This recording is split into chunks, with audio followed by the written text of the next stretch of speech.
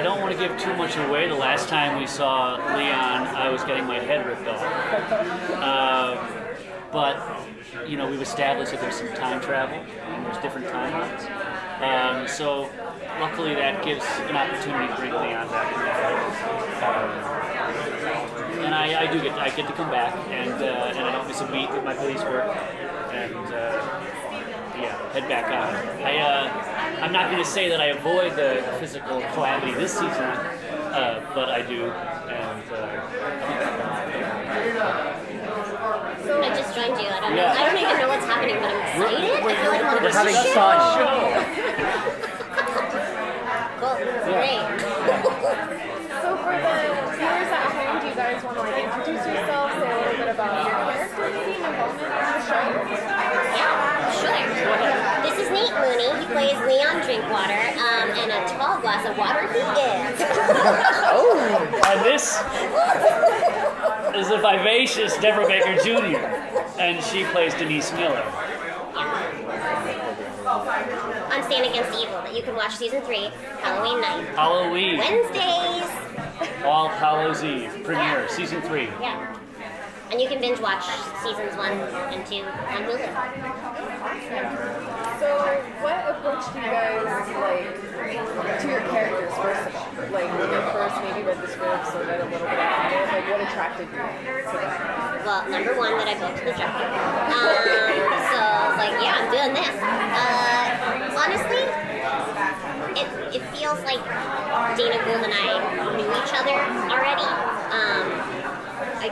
It's such a wonderful character to play.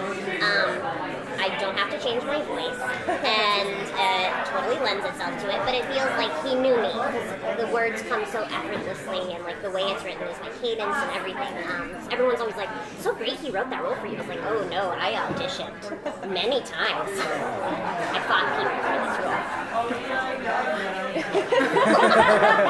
I want to say I had a straight offer, but no, I didn't. No, it was, I know that like, you know, Dana has just such an encyclopedic memory of old, like, Andy Griffith's show, and what's the Ghost and Mr. Chicken, Obviously, when they have a twist on it, I don't think Dana was running around with unicorn dresses, but maybe he was, I don't know.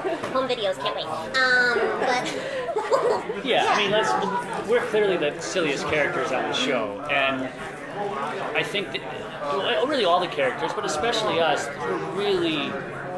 we're outlined in bold strokes, and so that is it's nice to have that kind of anchor, to know that like it's really clear how goofy we are. It's really clear that we have unconventional desires, and that's easy to step into. There's not a lot of gray.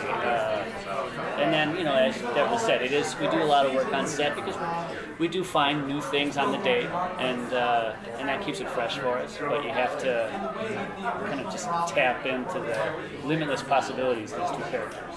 Yeah, and we improvise so much, you know, so we do everything on the page, but Dana really encourages us to, because we're all so strong in the comedy world, like, please, like, if you have, like, another, like, weird button or, you know, something to do it, so you can really get freaky on the show. Like, I can really go for it. It sounds like everybody has, like, really great chemistry. Yeah. So, like, is there any, like, memorable moments that you guys can recall? Like, maybe, like, one of your favorite times? Well, I made Nate be my best friend when we go to Atlanta, much to his chagrin. I'm constantly like knocking on his door, like, let's go for a bike ride, let's go get ice cream, let's be friends forever. A lot more ice cream than bike rides. Yeah, I have to admit that. That's 100% true. But yeah, it's like summer camp. So when you shoot somewhere else that's not your home, you're not going home and like doing your own thing. You're like going back and being like, all right, I don't have any other friends here. I hope I like my cast, which we're so fortunate to have because we get to go on so many adventures. And like, I truly have done more things in Atlanta than some of the crew who's lived there their whole life. They're like done so much. And I'm like, it's a great city. So every weekends are adventures and days off are adventures, and I think it just makes our work that much more enriching on set because we truly do have a real friendship. I'd say this year we all shot in a antique shop, and so a lot of people got to buy things. I didn't. The woman made fun of my voice. So then I immediately put the thing I was going to buy back in protest. She was like, "Oh, that's your real voice," and I was like, "Oh, that's your real voice."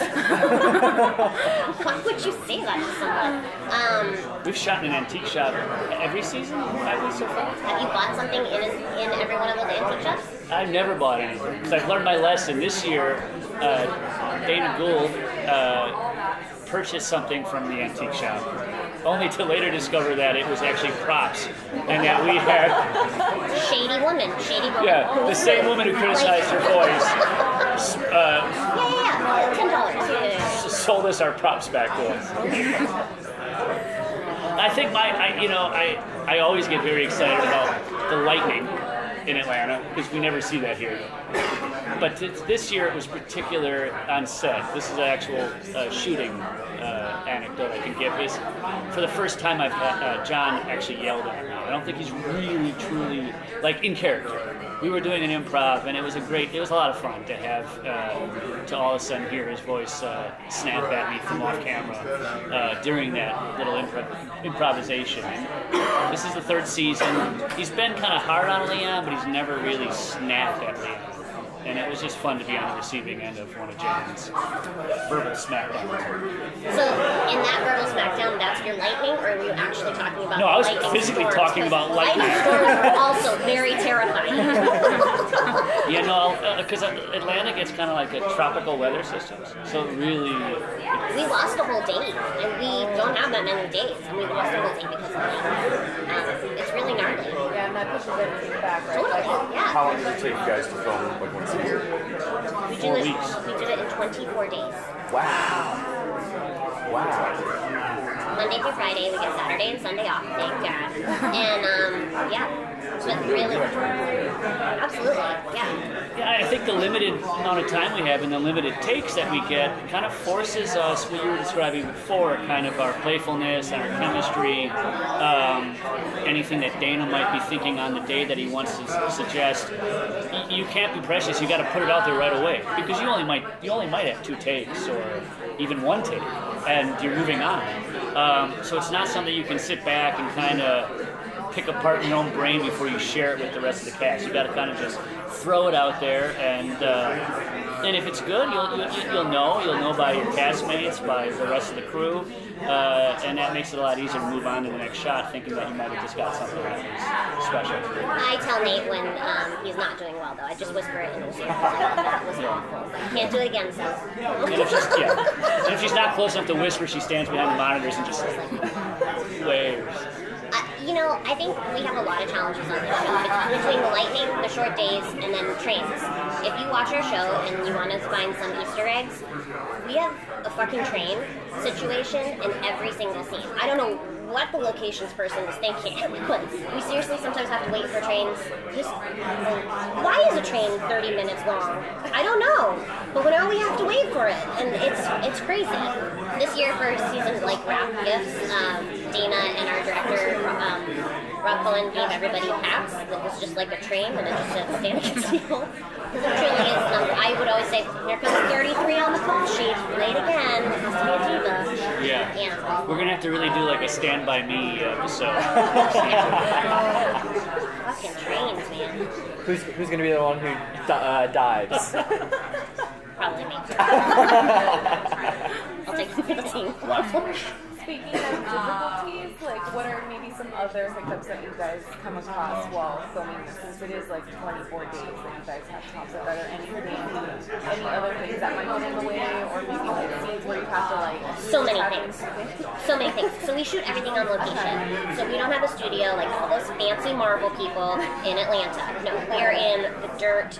There's critter people pulling snakes out, and got 2 of them, and I'm like, only 2? I feel like maybe you should go around to one more suite. People are constantly getting bugs. I throw so many chemicals all over myself. We are in houses we were in one house that was lopsided, so you felt like you were having vertigo inside of it, because I'm pretty sure we put one more person in, it was going to cave in. So many. Yeah, it's easy to get a location when it's abandoned.